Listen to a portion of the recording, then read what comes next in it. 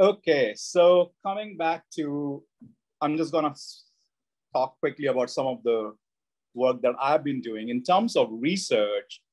So how does AI affect teaching and learning, and especially learning? So one of the things, or one of the ways to think about AI is, how does AI drive human cognition? So forever and ever, humans have been really good as a species in using external objects and tools. And so we have, not only can we use things that we find in nature, so we can use sticks and so on and so forth.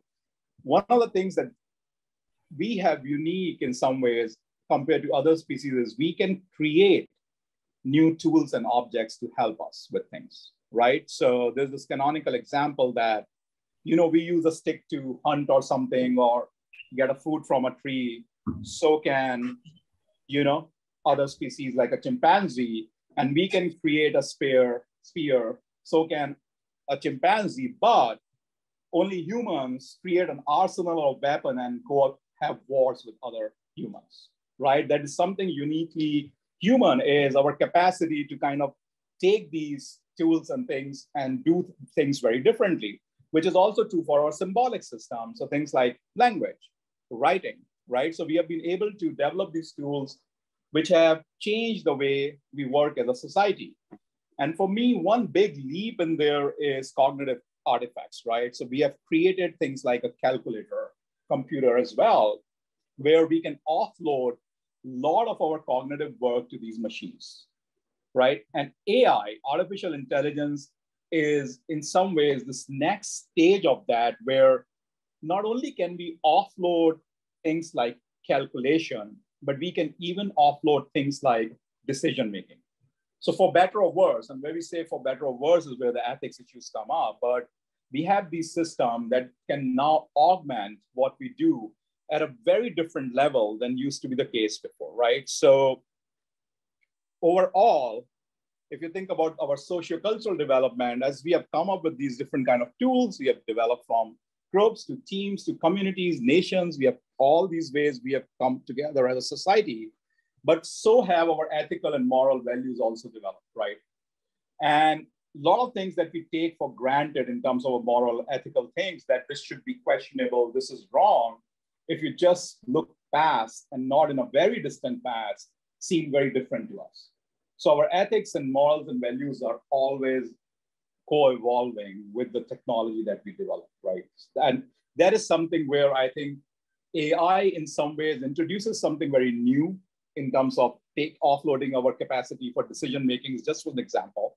And that's where we need to rethink what our ethics, morals, and values are going to be as a society as AI becomes part of even more things, right? And if you look on the right, so what has happened is, as we have moved across here, we have augmented more and more things that we do, but we have also offloaded our agency and control. So fewer things are under our control if we have given them to machines, so to say. So just kind of thinking about this more, is AI is in some ways is doing a cultural reorganization of our cognition, right? So it's not just the fact that it's in machines and we can use it as a technology, but it's playing a very strong symbolic and metaphorical role. And this happens with new technology, where it drives narrative, where we start thinking about or talking about things in this metaphor of AI. So it's not just a thing, it's a metaphor for us to think about the way that technology is shaping human culture. And there's a complexity and a network effect of AI-driven applications, because we have these things that make these decisions that affect other decision-making in some other system, and so on and so forth, where the complexity is so high that we often actually don't know what is happening.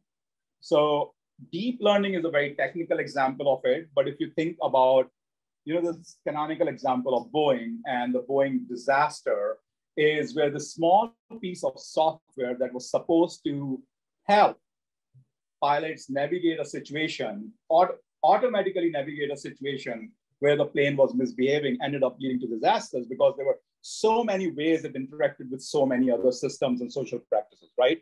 And the third thing about AI in terms of our society is what I like to call like the cultural imperialism of very few people having control over the AI system. So in higher education, people talk about platforms, even otherwise, you have the Facebooks and the Googles and so on. And what is happening is those who have more data, who have more computing power, have even more and more of it, right? So in some ways, who gets to say what we develop as AI, why we develop it, is becoming imbued in certain companies, right? So that's the cultural imperialism around AI. That's kind of the other thing that is related to the cultural reorganization. And now I'll come to the institutional side of things. So we were thinking about research, teaching, and then institution, how our institution changed. And one example of how institutional values of higher education have changed is how readily we have adopted technology, especially during COVID, right? So a lot of you here have either used video-based monitoring like Proctorio on the faculty side, or as a student, you have been on the other side of it where video is monitoring how you do things, right? And a lot of these technologies have been used. They're used a lot without a lot of any kind of questioning of, do we need them? Do we need to collect data of students? Do we need to collect so much video data about students? What effect does it have on those who are sitting on the other side of it? Do we even know how these technologies work? So as an institution, we don't have really good frameworks for us to think ethically through the use of technology. And I think we're going to talk more about this later on. So the concerns, I'll just list some of the things that I have in one of the paper is, I mean, we use a lot of these platforms for efficiency, productivity, scalability, which is like a positive thing that comes out of it. But the questions are around power and control. Who has power? Who controls it? Who makes these decisions? Privacy and surveillance. What are our assessment practices like and why?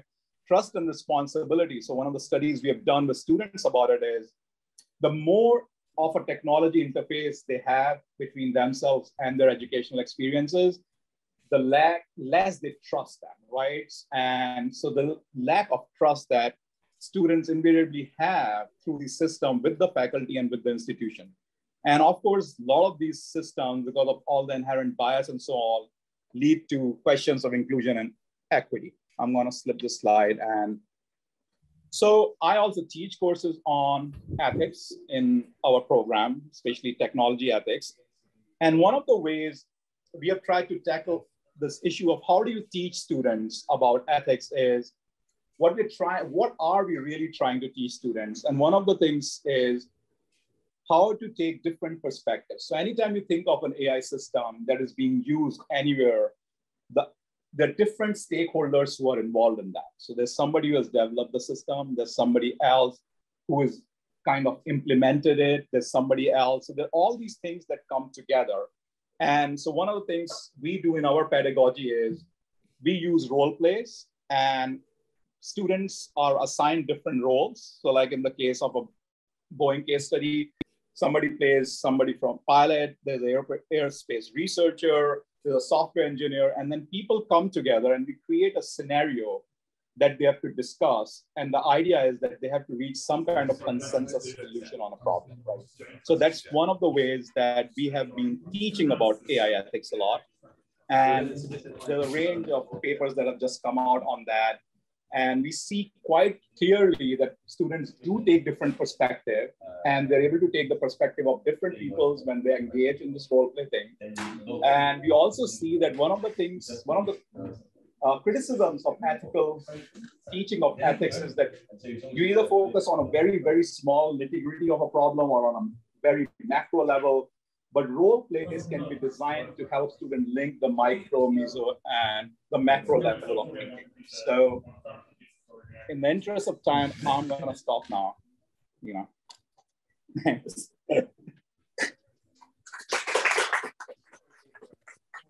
Quick draw. Quickest draw. A presentation. Thank you so much. I got to share, right? Share.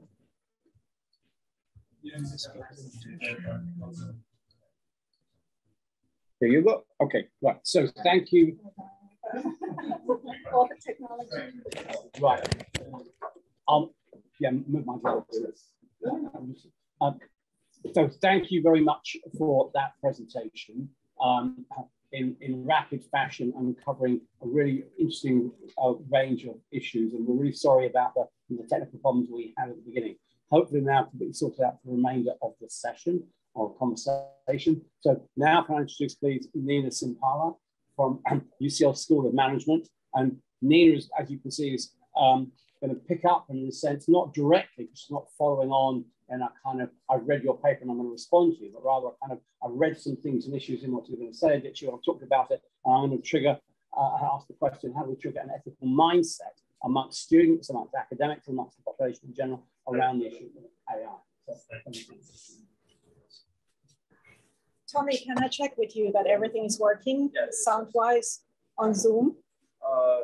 They can still hear us? From the feedback that I am seeing, they can hear us. Okay. So I'm here actually just to talk about my teaching at UCL. So like Aditya, I teach the ethics of AI. I'm a professor of management education at the UCL School of Management, and I teach an elective module in the ethics of AI. An elective module means that any student at UCL, if their department allows, can choose to study this elective with me. So generally on a normal year, I have about 40 students taking the module. So it's not a huge module within the School of Management. We often have 200 students taking our modules. So this is nice and small and sort of an intimate module. So I wanted to divide my presentation into 3 parts. First of all, I'm just going to make a couple of observations about the context in which we are teaching the ethics of AI, especially how we are teaching a topic, as Aditya was saying, where the norms and policies surrounding the ethics of AI are constantly developing. So we are actually teaching students something that might even only happen in the future. So it brings its own challenges in terms of pedagogy. I will also refer to some ethics theories a little bit as part of the context. Then I move on to talk about mindset development, because in the area of ethics, AI ethics currently, things are still changing. So for me, the most important thing to encourage or trigger in students is a certain mindset, which is aware of moral issues relating to AI technology. So I'll talk about moral awareness, tools to explore ethicality of AI, and exposure to certain kinds of decision situations. A little bit like your scenarios, but I'm using a different pedagogy. Actually, I might borrow some of your scenarios in the future. Are they excellent? I will definitely try to use them next time I'm teaching the course. And then in the end, like Aditya, I'm just going to focus one of my pedagogical elements on the course, which is using a podcast. So all of my students do a podcast about AI ethics. So first, the context. So we are teaching a topic where during a normal year, when I'm teaching this module, there will be many new AI applications and technologies coming out during the course. And the first thing students often do is raise questions in the class. Have you seen this technology? What do you think? Now, of course, we don't have answers to those questions. So we need to think as educators, what are we going to teach about ethics when we don't know the specifics of these technologies? And we also need to think about how are we going to prepare students for the future when the technology is going to be even more developed. So that's a challenge. And then when you look at theories of ethics, they very often are categorized into 2 kinds of theories. Normative theories, which are the historical theories of ethics about how people should think about the good and the bad. So utilitarianism, for example, is one, etc., etc.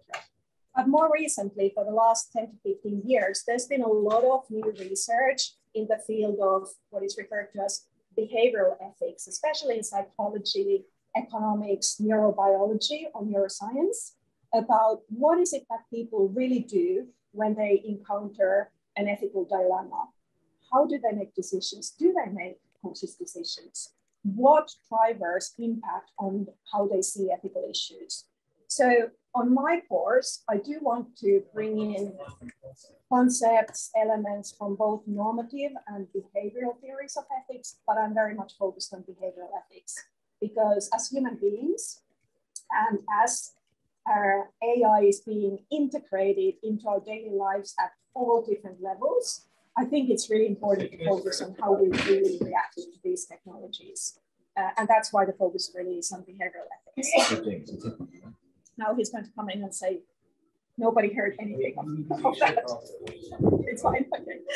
And then my final note, contextual note is that, I'm not sure if you have the same impression, but I feel that when I read the news in the morning, the BBC, the Guardian, New York Times, Le Monde Diplomatique, which is always critical about everything in the world, technology is often portrayed as a real threat.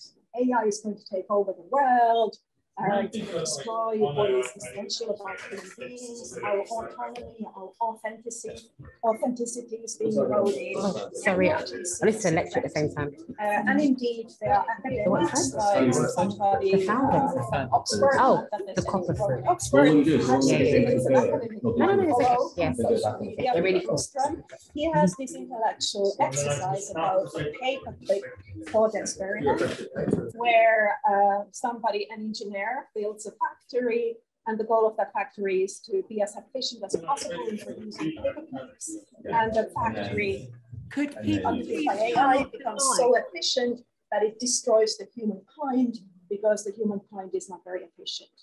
Now, to me, yes, as an introduction to AI ethics, this is an interesting sort of angle, and sometimes it helps to pay attention to ethics. But I'm more interested, especially when I teach AI ethics, on the more micro level engagements we have with AI and how we have integrated AI into almost everything we do, with few exceptions, of course. Some of us have decided not to engage. It's difficult, but possible.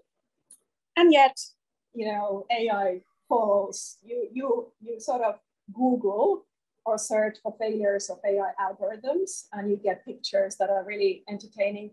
I didn't find one about heat yet. I'm sure after today, we'll have examples of AI. You don't need robots, you can see the cranes. You know? Yeah, actually, maybe these are delivery robots will not work in this heat, especially in London. Nothing does work in London today. So, you know, we talk about AI as something that is going to take over the world, yet they can't even deliver a pint of milk currently reliably. So there's a long way to go. And therefore, I really like to focus on the micro level. There's some interesting work being published by Kate Darling from MIT. She's written this book about, I can't remember what it's called, where she compares how the media talks about animal intelligence and artificial intelligence. And her book is all about why is it that we talk in certain ways about AI as being a threat, whereas we don't talk about animal intelligence in the same way. I recommend that book, it's really interesting. She's also done a really interesting TED talk about how we interact with AI-based robots. So then moving on to the second part of my presentation, which is about developing this mindset, ethical mindset in the students. So my overall goal there is to focus on enhancing moral awareness and imagination around the ethical implications of AI technology. Moral awareness means that we see a technology and can see that it has moral or ethical consequences. We don't always think about this. When you see a new AI gadget, you're like, wow, I can do X, Y, Z. But sometimes you just forget that it might have some harmful impacts on society as well. And moral imagination is our ability to see the consequences of technologies. This leads to X, leads to Y, leads to Z, and at individual level it means this, at societal level it means this. So this is my aim with my teaching. I want to trigger this kind of higher level of awareness and imagination among the students.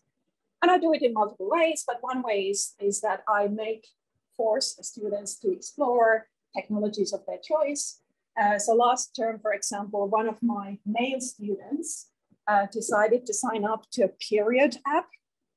If you don't know what these are, they are apps that women can use to track their periods and also manage their mental health and mood. Now, this male student of mine decided to see, does it work if you're male and you don't actually have periods? What does the app do? And it was, I must say, it was one of my favorite assessments ever. This student signed up for the app, then he started putting in information, because even though obviously he didn't have the physical side of the app, the app actually asks you questions throughout the day. How are you feeling at the moment? What are your thoughts now? And then you say, yes, no, I'm feeling great. I'm feeling a bit down. I'm feeling blue. And in this way, the app collects a lot of daily information about you over normally a month. And you start getting prompts like, many people like you are feeling in this way, in this today, we would suggest that you do X. And then he did these things. So if the app said, take it easy today, don't do sports, he was like, okay, I'm gonna take it really easy today, and I'm not gonna play football. And then his assessment was like, okay, well, I did all of this. And obviously then he started looking at what are the ethical implications of this, pointing out that there are serious privacy issues. Some of these app companies are using their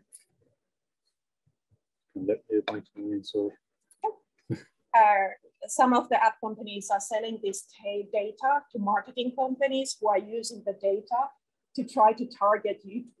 Well, let's say women with a certain point of the month, or a certain kind of food, or certain kind of products. Obviously, highly ethically concerning, but also there are perhaps even worse concerns around these apps, which is about the health and mental health advice these apps give, without having checked it with clinicians, for example. So it's an example of, by exposing students to a lot of examples of this kind of various technologies, sometimes even technologies that haven't been developed for them, I try to sort of make them see and always approach everything from this ethical viewpoint, and use multiple conceptual and other tools to think about what the ethical implications might be. So this is another example, but I won't go through it. So one of the weeks I spent on facial recognition and privacy. It's a topic I love because Jeremy Bentham, our sort of founder, but not anymore. What are we supposed to say now? Inspirational founder, who wasn't the former founder. So he's developed some of these concepts that are really interesting for facial recognition technology. So with my students, we go to see Jeremy Bentham. We even wanted to go to Wandsworth Prison, another prison, Pentonville, because Jeremy Bentham has partially designed it, I understand. And then we think about how his theories apply to facial recognition technology. My second point about developing this mindset in the students is about giving students access to all kinds of technologies and our analysis of the ethical concerns surrounding them before they encounter those technologies. So very often we are prompted to do something new on our mobile phone, or we have a new technology, and we make a really quick judgment without really thinking about the ethical consequences of those judgments. And once you have sometimes accepted something, the data is out there and you will not get it back. So therefore, I think as educators, one of the important things we are doing is to try to prepare everybody for making conscious decisions about AI technology from the ethical point of view. And it's especially important in the context of some research coming out from neuroscientists, which shows that when we encounter serious moral dilemmas, we tend to make intuitive, quick judgments about them without thinking about them. So for example, I love animals. If I ever saw an animal being hit, I would know it's wrong. I wouldn't think, it would be wrong because Jeremy Bentham said blah, blah, blah. You know instantly whether something's right or wrong intuitively. You sometimes even feel it in your gut. And it's actually because you do feel it in your gut. I'm not going to go into details. But it shows that many of our moral judgments have become physically, biologically embedded into us, and we don't think about them. However, we do use ethical theories to rationalize and explain our feelings afterwards. And for me, it's really important that we expose students to all kinds of dilemmas before they develop these biological based responses to ethical dilemmas. And finally, we wanted to showcase one of the pedagogical aspects of our teaching. So on my module, the students do a couple of assessments. One of them is a podcast. It's 40% of their overall mark. They can do a podcast on any topic they want. The newer, the better for me. But they do have to have at least one additional contributor. So they often interview a person on the street, or they interview a professor. Some have multiple contributors. I love these podcasts. But they have to also use some concepts to analyze the technology. Now, I was going to make you listen. I'm not sure this is going to work, and I don't want to get out of this window, John, for the Zoom. Let's not listen to Maggie. But I have a website that is publicly available, and I've made some of these podcasts available there with student permission. And I love this because everybody can listen to these podcasts, new students, faculty members, potential employers, and some of them have a huge number of likes, not a huge number, an okay number of likes. What are the benefits of these podcasts? First of all, students learn new skills. I think some of the students are budding podcasters. After I've listened to their podcast, I've actually given them feedback and said, I think you should seriously think about having your own podcast. It was so good. I also give them awards. So the best 3 podcasts get a prize, which is a certificate from my head of school saying you won the first prize in podcast. And these seem to be quite liked by the students because they can use them when they are applying for jobs, etc., to show that they can do a podcast and they understand technology. But for me, as an educator, what I really like about these podcasts is that students can study whatever, and we can make those podcasts available. And therefore, on a normal course, students get access to 40 different AI technologies and a student analyzing the ethicality of those technologies. If I was doing that alone in class, I could never cover all of those technologies.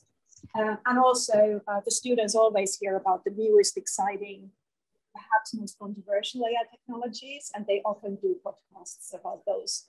So it's great in terms of keeping the teaching really fresh. I'm not talking about, we are not covering things that were critical 5 years ago. These are things that are up and coming.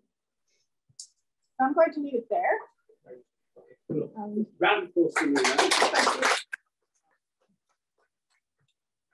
Thank you very much. I think the way that Nina and Aditya both managed to offer us a quick framing of issues around AI ethics in higher education, and then zoom in on actual practical examples of in their teaching, how they're actually tackling the issue is very complimentary. It shows you how, at the same time, how complex the question is, because it requires a diversity of responses. There's not a single and easy answer. Lesley, if I can invite you now to come and offer a few just comments as discussed. So Lesley's going to not use a PowerPoint, to kind of in the true discussion fashion, kind of pick up and engage with both the observations that have been made from in the first 2 contributions to the conversation. So introduce Professor Lesley Gourlay from UCL's Institute of Education, and over to you. Thank you, David, and thank you, everyone. I want to just repeat what David said earlier. Just want to particularly thank the people in the room today who've made it here in such hot weather. It's really nice to have some students and colleagues taking part, and we're hopefully going to have some discussion very shortly. A huge pleasure and inspiration to hear those presentations. Just such fantastic ideas to think about in terms of pedagogy, but also the theoretical questions that are raised in this incredibly complex area. socially, educationally, ethically, and in terms of obviously, you know, future development and global challenges. So where to even start?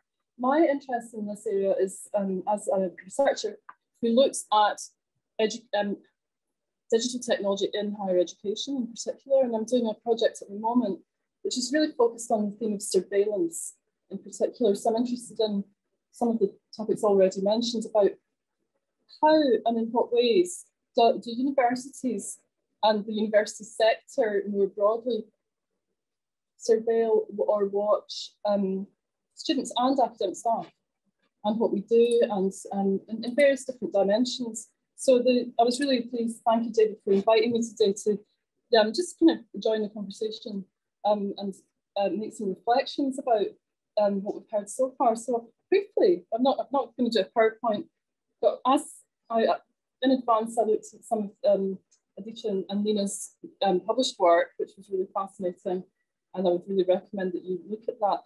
And one of the papers that Aditya wrote really recently in the journal Research and Learning Technologies, which is open access, he talks about the duality of agency and representation. You touched on that in your presentation. This balance between, or this complex relationships between power and agency. Who's in charge?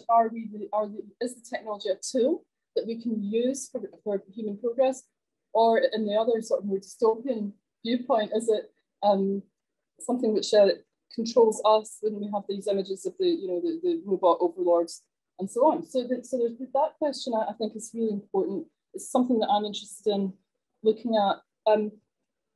So what I do is I'll throw out some questions if that's okay, and then I'll just open and any of the questions that seems interesting. David, would you like for Aditya and Nina to have first answer, and then we open the floor? I think right, one thing I was going to throw back at you, which was your model, your diagram, which I really liked, with the artifacts, the calculator, and we move up to AI. You've got a progress model there, really, haven't you, where it's going up? And I think it's very difficult to argue with that there is a sense in which there's a sort of cumulative human progress. Maybe as a critical point, you could say, is it always a progressive progress, right? A form of progress which leads to greater moral,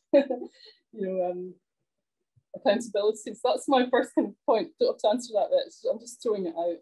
Another thing I'd like to suggest as well is you were talking about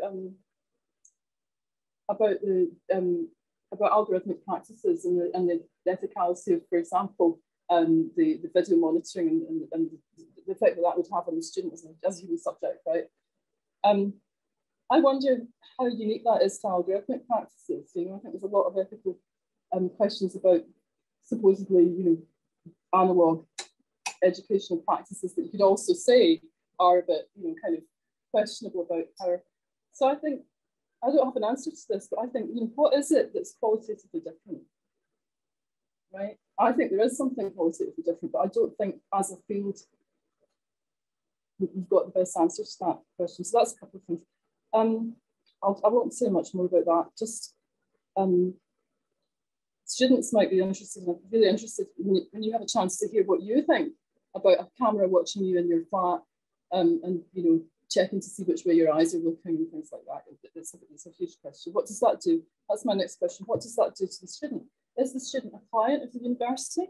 We're certainly taking out a massive loan, right? So there's a sense that the student is, I don't agree that the student's a client or a customer, but unfortunately the sector is treating the students more and more like customers, but also they're treating them as objects of surveillance. Well, maybe we're all objects of surveillance as customers outside of the university. So there's questions there about biopower, about control, about identity, which I think we need to explore. Okay, last point. I think touches on both presentations regarding, you focus on pedagogy. I'm also interested in what you were saying, Nina, about as I interpret it, you were talking about, you talked about behavioural ethics and the importance of granularity and detail and sort of large scale values. And I'm thinking that chimes in, I think, with the type of methodologies that we might want to look at when we're looking at distributed agencies. So I'm interested in hearing from both of you about where you see the research agenda in terms of addressing what you just said about the unfolding nature of practice, the way that practices are not moral absolutes, but they're obviously constantly shifting assemblage. And does that mean that we can collapse into relativism? There's a problem there too. I think that's probably enough to be going on with. Those are just a few contentions. Anything from any of that seems interesting? How are we going to do this? Let me just say, due to those small technical problems we had earlier on, what I forgot to say, I think we're going to have to bring it to you. So we'll start by inviting you both to pick up and respond to any aspect of the points that Lesley raised. Don't feel it's incumbent to absolutely cover everything, but just something provocative might be really quite exciting. And then we'll see if we can encourage somebody in the room to put a question or two, and we'll look at the chat to see where the questions go from there. And then I'll keep my eye on the time so that we get around Wayne to come in with the rapporteur view towards the end. Okay? So I'll just move slightly off the camera to allow you to. And then Lesley, if you'd like to kind of contribute. I don't know if any of that chimes in with your concerns. So the kind of the figure I had where things were moving up, right? Yeah. It's progressive, but I think actually it's cumulative, because what happens is we don't stop using tools and artifacts that we have developed earlier as we move up. I mean, the calculator might be on your computer, but we're still using those things. Language is still around. So in cognition, that's the interesting thing is it's always cumulative, that we add on and have more and more things to think through. Now, this question, which is, a really important one, is as we have developed in that sense of human cultural cognition or sociocultural kind of development, have we also become more moral, ethical? Are our values better than before? I think it's $1 million question, and it kind of comes up every time I'm giving this talk. And I like to argue that in some sense, yes, overall, where we are as a society, but so I have to be careful here. This is, as my colleagues in Munich quickly pointed out, you should phrase it by saying, if you're thinking about Western rational kind of developed places, yes, there is this progression, because in other places, people live in very different ways. So they don't necessarily have the same or need to have the same kind, right? They can have very different kind of justice systems. They can have very different ethical and moral values that work in their cultural cognition kind of aspect, right? But for the Western side, I'm using the word Western loosely, but let's say rational developed kind of societies, which are also economically developed, yes, there is this progression where our values, hopefully, have shifted for the better. But I was going to say Supreme Court decision in the US, blah, blah, blah. Okay, let's exempt that. But overall, you would say that, yes, things are better than they used to be. Okay, and that's such a big question that we could hear all week on that one alone. And I might part company with you slightly on that, but let's move on. What do you think about it? I have to touch on the same conversation, and then we'd like to hear your critical view. Go ahead. I like what you said about the cultural embeddedness, etc. But I actually feel that AI technology is currently in a place that has almost brought us back a little bit about where we are ethically. They're at least making us question. That's what one of the point I was trying to say is they're making us reassess those things. Yeah. Or is it? But so one typical example that at least my students talk about a lot is the silo effect and how what happens on the internet and how recommendation algorithms work are actually shutting down debate.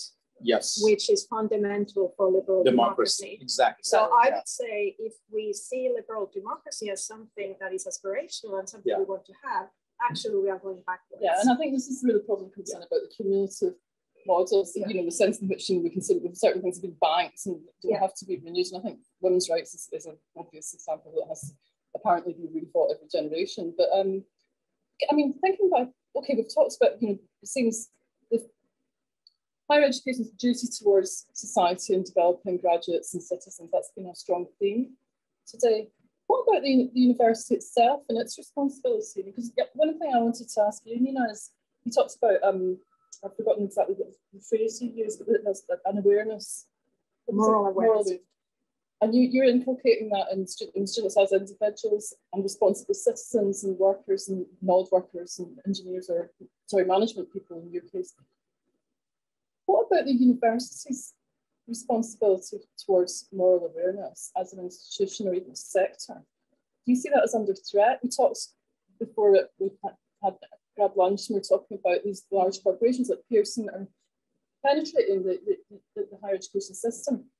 What's your take on as a sector? How can we respond in this neoliberal, marketized sector? What can universities do, if anything? Or is it all just inevitable and we give up and just try to navigate? So I see where you're going, and especially here in the UK, less so in the US where you normally reside. There's a lot of regulations being, I guess, imposed on universities, and there's an argument that universities are losing their autonomy a little bit. There's some interesting old work by Zygmunt Bauman, originally a Polish ethicist, but I think he's worked in a UK university somewhere in the north, where it is. Leeds, thank you. And he always makes this argument about how bureaucracy and rules and policies kill the ethical intuition and initiative in people. Right. So it's better not to have very detailed ethical policies or statements that people have to sign up to, because that gives us almost a license to not to proactively decide for ourselves. So in those terms, I'm not sure, some parameters set by the university are important, but it's actually more important to educate individuals who are able to take and willing to take responsibility. I think that's right. But I also think, really briefly, the university itself needs to look back at itself, I think. Less regulation is better. Well, what do you think? So I'm going to talk more about, the field I know, which is engineering and engineering education. So if you look at the US, the biggest developments in terms of engineering education, where technology is coming from, is, so you had initially, engineering was done, it was developed as an educational professional field to serve the empire in some ways, to serve colonialism, right? So military and royal engineers is where engineering's first big thing was. That's where it came from. And in the UK, actually, the first engineering college ever established, which was Cooper's Hill, was only to train engineers to go to India. It had nothing to do with training engineers even for UK, right? So that's kind of like the big part where, and the first military to kind of establish engineering school was the French. So the French model was kind of copied by everyone, but especially the Americans and so on. That's like the first wave of who are we training, who are we teaching, why are we doing it? But the big shift in the US, at least, was in the late 1800s when they established the land grant universities. So the Moral Act model was some senator, I think. The whole idea behind that was the society is moving from agrarian to industrialization, and we have to make sure that people who have been in the farming kind of economy have a way to get trained to do new things. So land grant universities came in, and they were initially called colleges of agriculture and technology or agriculture engineering. So that was the one big thing. But still, one of the values that has always been part of the engineering, even when it was with the military or the royal, was the whole idea of service kind of thing, right? So the service aspect has always been there. And if you think about just the public works department that have been there, especially in countries like India, it all came from the service. So after the land grant, which was one of the most successful models of higher education, and then it went all over the world. I mean, India established 50 land grant universities or something following the US model. Now, I think is the first time that that model is being challenged. Okay. So as we move into this AI automated economy and so on, we really are or need to kind of rethink how and why are we training people, and what are the ethics that go with it. Absolutely. So, right, so there is this whole idea. I mean, they just created a service core for other technology and stuff in the US. So I think this is where we are again at that point where we need to kind of rethink. That's really interesting. I think it's time to open up the floor. And sorry if you were just about to, did you want to add something quickly? Any questions? We've got questions on the chat, and we'll come to those in a second. Thank you. But anyone in the room who wants to comment, let's hear from students first. If anyone wants to just react, respond, any kind of experiences that you've had with any of these themes or perspectives at the back.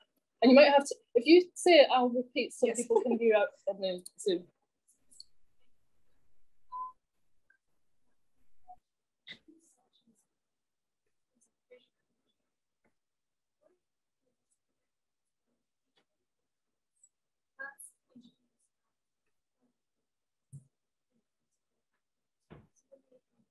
Did you hear that? Deepfakes.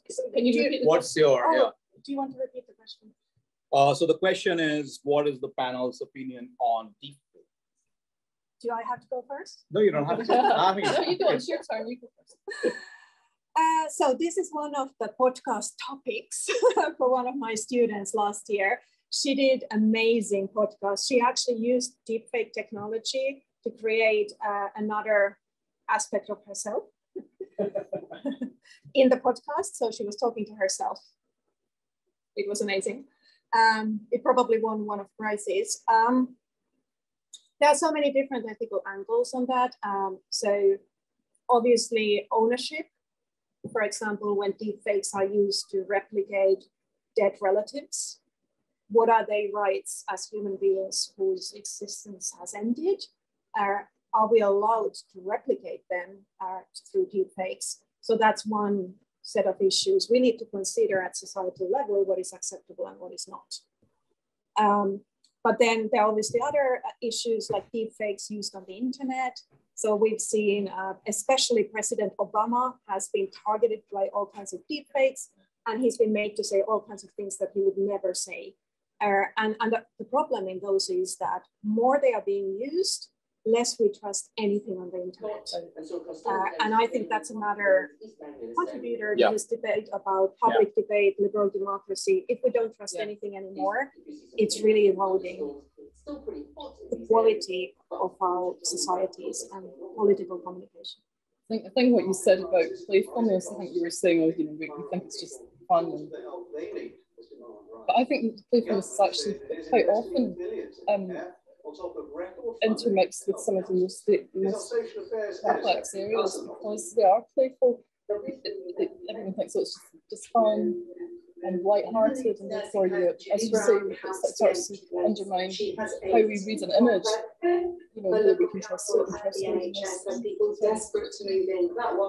No, I think, I mean, yeah, I don't know. So there's two aspects to me. One is like, there are going to be some technological solutions to detect because there are technological manipulation. There is a way to do it. One is this whole idea of like the dead relatives thing, right? Which to me is a different issue in the sense if some dead relative left you a diary to read with their messages and that diary was faked or is it a real? So there's so many issues going on with that when you're trying to use it for those kind of things.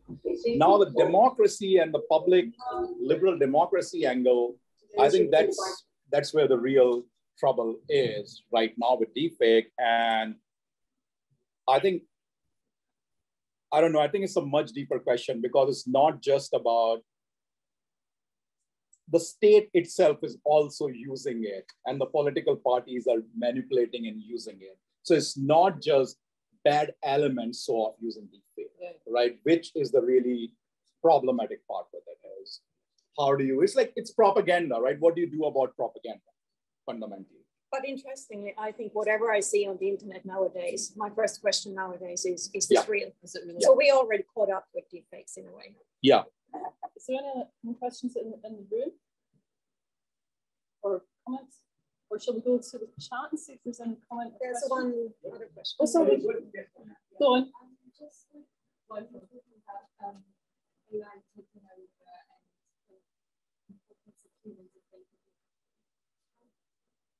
We should go about protecting the power. society. I think that's something that we're going to hear from Wayne.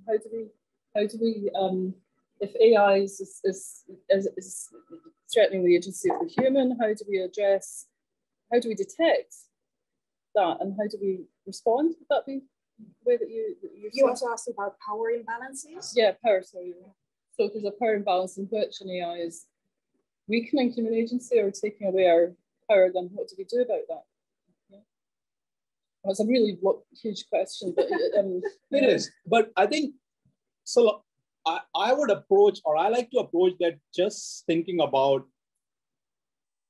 the power imbalance that might exist without AI, right? So there are power imbalances already, and then there are two things AI can do. AI can create something new, some new kind of power imbalance in some new field. The other way is what people in CS always like to use this word is it amplifies it. Something already exists, and then you bring it a technology that just amplifies or makes it worse, right? And here the issue is, if we fundamentally as a society don't live in a very equal society, and we are not working at it just to create that technology or no technology, it's very hard for us to take the technology away and say, right, do anything about it. That for me, it's more of a fundamental thing is how do we create a society? And this goes back to if it's a liberal democracy, what are we doing to nurture liberal democracy?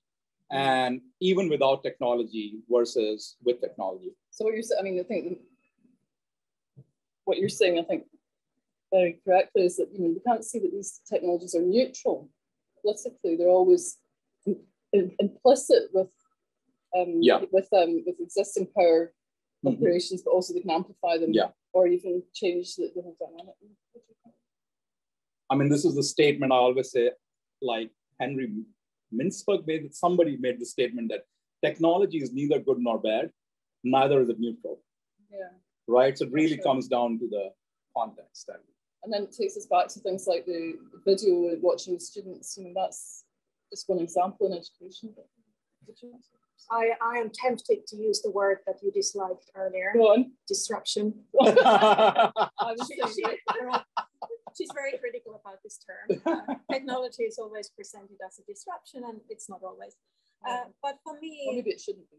You were talking about the power imbalances, and I fully agree with what Aditya said. But also, technology can be used as a way to rebalance.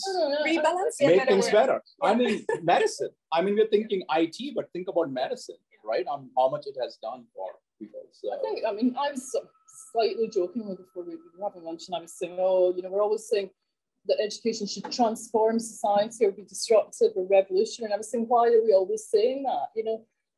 I think, and I don't mean it should never be those things, but I suppose my point was that it's become, I don't know, maybe a bit of a kind of cliche that everything has to be transformed through education. But it can be tiny little improvements. So, for example, female entrepreneurs have had historically very hard time securing funding from venture capital companies, and angel investors.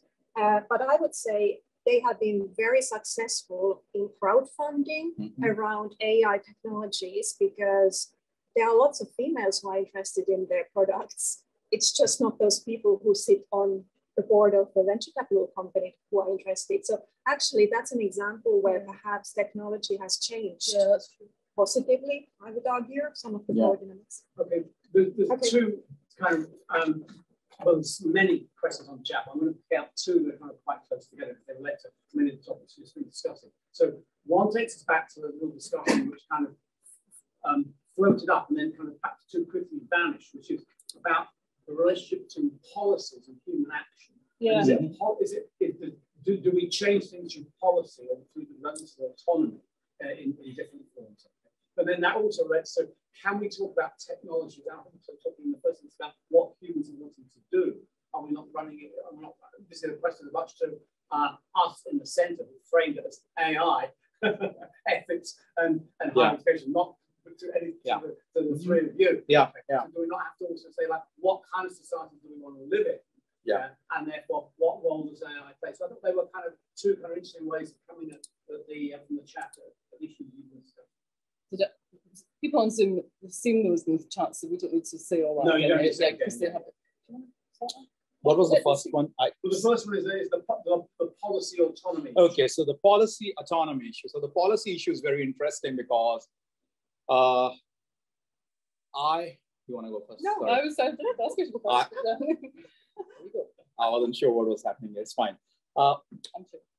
What's happening is, who's gonna make policy when they don't understand technology? That's the fundamental question. I mean, we just don't have the expertise right now, or we lack the expertise, and technology is really leading things. And this is true also for law and jurisdiction, is who is gonna come up with those things where we just don't have, if people don't have the expertise to deal with it. So that's the problem we have run into, and that's with regulations as well. Regulations have been so slow. And in the US, I mean, there's also the geopolitics of, do we want to have policy and regulation if it curbs disruptive innovation when we are competing globally? Right. What do you think? I think it's a really difficult balance to strike. When we think about examples like Twitter, Instagram, TikTok, and the kind of content that is posted there, whether it's taken down in a timely manner or not, I think regulation and policy, regulation especially, is needed for that. And those regulations need to be enforced. However, I think at the individual level, we also have to, in our societies and through our educational system, nourish that individual responsibility. It's not enough to trust policies and regulations. We need to be mindful all the time. And also, before you go on. Criticize, I'm not. Going perhaps back to what you said earlier, we need to take charge of technology. If we take charge, it can really, hopefully, help us lead better lives. But if we don't take charge, technology is going to drive at least parts of our lives, make decisions for us which are not very authentic to us and who we want to be. And so also, I mean, we need to educate these individuals who are able to do that if they want to do that. Absolutely. Reminds me when you were talking about the evolved biological nature of moral decision making. I was writing notes. No doubt, it's not my area, but I was thinking, what then happens in a situation where we encounter black box situations in which we can't actually read fully what's going on, and we haven't actually evolved to respond to that. Like, unlike seeing an animal being mistreated, we know as mammals that this is wrong to our evolutionary. I mean, we're already there. Yeah, but when we meet a situation which we haven't met as a species over millennia that creates a different type of moral choice. What happens then? Do you think that brings a challenge to the idea of that kind of evolved response, biological response in terms of effort? So I think that's why that exposure I was arguing about is so important, that you develop that more biologically embedded response by being exposed to different kinds of situations. Now we are in a technological race. Yeah. So in a way, more we are exposed to different technologies and the ethical implications of them. So for example, some of the things that we take for granted of being unethical now, like putting certain kinds of images on the internet. When they were first put there, it took some time for us to realize this is not good practice. So exposure is very important. And transparency and unblack boxing. I think Aditya had a point that might have been lost, which is that we're already there. Yeah, we're already, some say, if you think about deep learning algorithms, we don't know. And this is my argument is, I don't think we'll ever have explainability, even if we get a lot of transparency. So we have to think about other ways. And how many people in the world will have that anyway? 0.00001. I mean, who has the expertise to really know that? So how do you do it? I mean, we were talking about this when we first met to prepare for today. And you were talking about engineers, and I was talking about, because I work in a business school, we've done some research on financial analysts and how they use AI. and they take personal responsibility for the AI they are using because it's going to impact their bonuses. Yeah. It's going to impact their performance appraisals. So they are saying, I actually want to almost become an AI engineer because I want to understand exactly how that algorithm works. There is, sorry, Nina, there's a really interesting item on the chat that you can all just see at the very bottom one, okay, because it relates to the conversation tonight. I'm not familiar with the book, but I think. Oh yeah, it's an amazing book. Yeah, yeah. But I mean, I think that's an illustration of what you're describing. The semantics there. And these are not even algorithms that are like deep learning algorithms. The example she has in her books. These are just like simple. Yeah. But then you were making the point that responsibility is more dispersed in engineering. In engineering, right? So therefore, people don't always have the same push to really understand the. Yeah, this has been really fascinating. But it hasn't quite finished. Yeah, because we're going to bring Wayne in, and then that'll give time after Wayne's offered some rapporteur comments for the three of you to respond to Wayne. So can I introduce everybody now to Dr. Wayne Holmes, please, who's been very diligently listening in and acting as a reporter for the session today. The invitation to Wayne was to kind of free range over all the comments that were here, what was online, plus his own interests. And Wayne's invitation comes about because he, with another colleague, and he'll tell you a little bit, there's no doubt in a minute, of a book that they've produced and edited, but is not yet, I think, hit the shelves, which is an edited collection on artificial intelligence, ethics, and education in general, rather than specifically, say, higher education. But Wayne, thank you much, and over to you. Thank you. And well, firstly, can I just say I really enjoyed this session. So many really, really important issues are brought up, and I've learned tons, and I'm looking forward to continuing the conversation. And I'm just going to come up with some thoughts, because to kind of clarify your thoughts when so much is going on is quite difficult. So I'm going to do it in a random order. One of the things, we're talking about ethics, right? And one of the problems, the key problems with ethics, or one of the key problems with ethics, is on the one hand, we have cultural relativism, and on the other hand, we have ethical colonialism. And where do we sit on that spectrum, and how do we adjust? And how do we do it? We don't know is a short answer.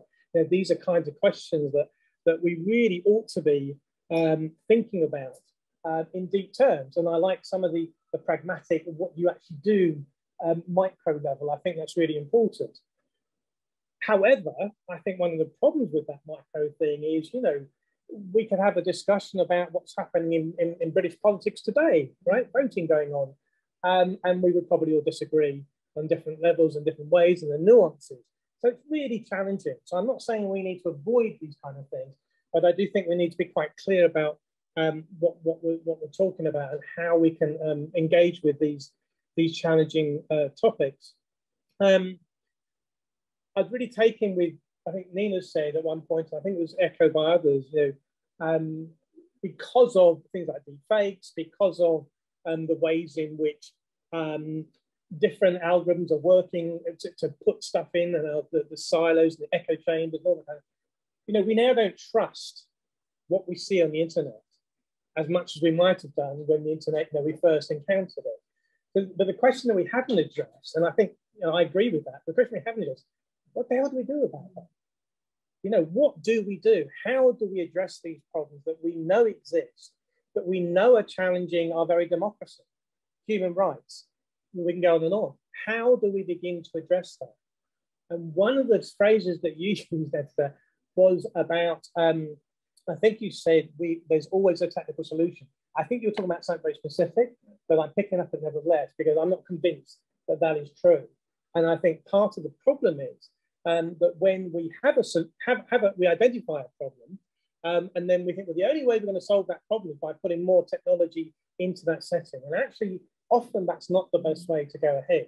And one of the examples that come for me a lot is, so I work in AI and education, and very often ideas have been put forward that we all know those schools in rural areas of developing countries that don't have qualified, experienced teachers, right? But we do have the technology, right? We have intelligent tutoring systems. So surely the answer is we should put those intelligent tutoring systems into those schools in those rural settings, and we'll solve the problem. Now, I accept without hesitation that we might solve the lives, frankly, of a small number of children in those settings. But does it really solve the problem? I'm not convinced it solves the problem at all. All it's doing is kicking the problem down the road. Now, we take the technology into those schools. Well, firstly, do they have internet? Probably not, maybe, who knows? Do they have electricity? But even let's assume they do, within a month, has anyone ever used a computer? Have you ever found it crashing, stopping working? This happens all the time. Do they have the people who are able to get this stuff back up and running? No, they don't. So instead of taking this problem and looking at what in a sense are the symptoms, children not receiving the education which they have a human right, that's a symptom. It's a terrible symptom, right? Symptoms can be terrible, but it's only a symptom. What we should be looking at is what are the causes, what are the genuine causes of that problem? And instead of directing towards a solution, perhaps we should be at the symptom, we should be directing more at the cause. So we don't have enough qualified educated teachers. Well, perhaps the solution to the problem is let's work hard to get more qualified, experienced teachers. So this is one of the things, the problem we've got. We've got a problem, these children not having the education deserved, but the technical solution that goes in actually just exacerbates the reality. And we need to step back and think, well, what is that genuine problem? Other thing that was occurring to me was, and this is it's partly you guys were saying about how thinking about AI and thinking about the way AI is being used, etc., makes us question things and query things that maybe we would have not really thought a great deal about. And a classic example in the recent history of AI was Amazon using AI to select their engineers, realized that the consequence was they were rejecting all the possible female engineers. Why? Because historically, that's what they were doing, without any computers, without AI involved at all. So there's an example where, yes, they actually, by the introduction of AI, they found a problem that existed they weren't aware of. How did they solve that problem? They just stopped the program. They didn't actually do anything about it at all. They just continued as they were doing.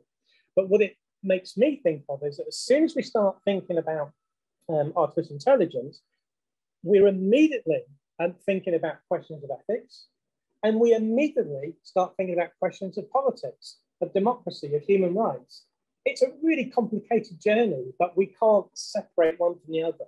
And that's what makes, for me, this field fascinating, but also quite challenging. And I think my last comment I'd like to make, and again, this came out from what everyone has been saying, is that typically we think of ourselves, we are humans, there's the technology. And, we're kind of somehow we're separate from the technology. But reality is we're not separate from the technology. We exist because of the technology within which we are embedded. The technology and us were two sides of the same coin. Fire was the first technology, right? And it was through fire that we started cooking food, and through cooking food, blah, blah, blah.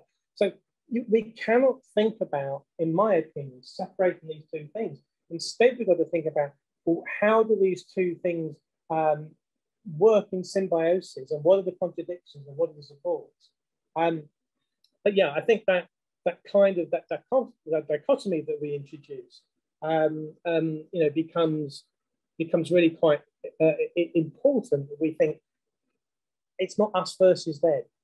We're all here together. And what does that mean for us, and how does that impact on the kind of thing?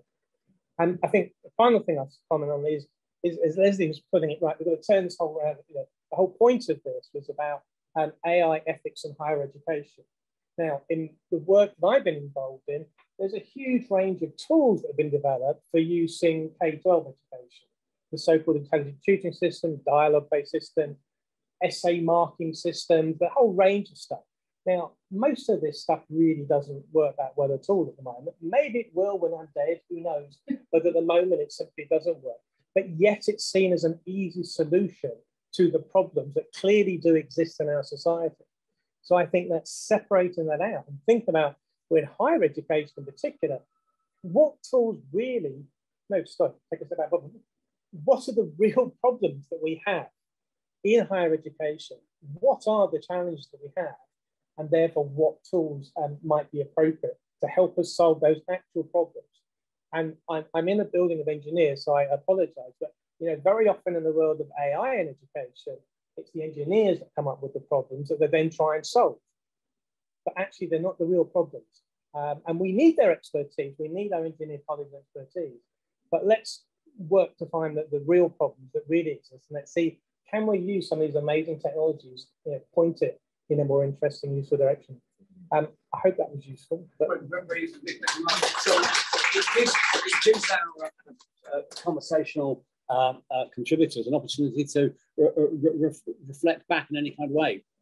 My only comment was, I was saying, if technology has created the problem, there can be a technical solution. So each page, because it's an algorithm, you can have a technology, not in a socio-technical way. Yeah. Can you get on the screen? Right. There's something actually that came up on the chat, and I know who posted it. So I want to get it's where that's here. Well, fine. Okay. I saw this listening into all the conversations and everything, and I thought this might be something that might be missed. So I'm going to draw it to everybody's attention, at mine as much as Nina, Aditya's, Lesley's, and Wayne's. Okay, so I think there was a discussion between some of the contributors on the chat about a Jonathan Dancy podcast, and you can find the link in there, called Ethics Without Principles, which kind of sounds like we're leaping into the field of relativism, but actually it quite clearly isn't, because that's not what Jonathan Dancy would do, okay? So I'm just drawing it to your attention if you want to look at a very provocative way, because I think, Wayne, it might be a way of trying to answer your question, okay? Because the idea is you've got to define the principle in relation to the problem rather than start with actually saying there is a set of principles which we've actually got to address. And it takes us back also, I think, to the other issue that came from the chat earlier on about what's the kind of human activity and what's the kind of human future, and which I think both everybody who's contributed has actually picked up and engaged with, and therefore, and how the things we've discussed today actually relate to that, and when they've been highlighted in all kinds of ways, okay? But there is an opportunity for those of you in the room, okay? Anybody like to come in for the last moment or three with a question, or observation, or comment? Yes, please do. Sorry, you have to shout a bit louder. What aspect?